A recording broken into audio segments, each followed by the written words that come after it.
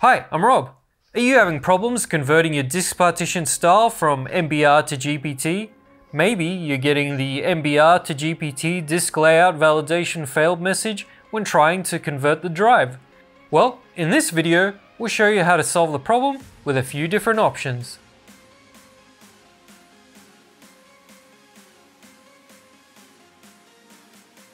The best and easiest way to convert your drive is to use the EaseUS Partition Master professional software.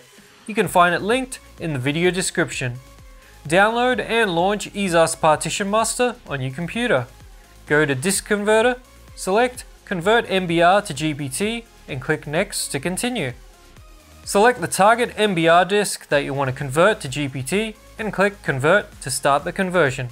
It's that easy.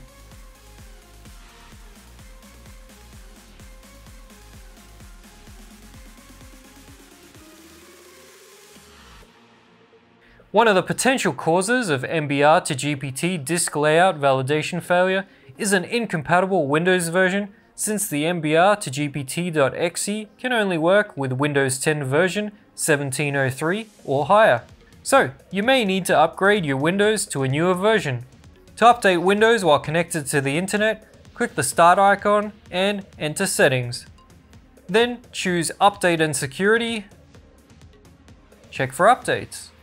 Once all the updates have been completed, try running MBR to GPT.exe one more time.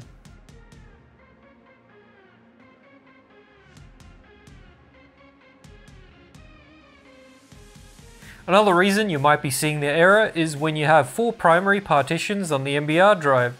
By deleting one of them, you should be able to avoid the error.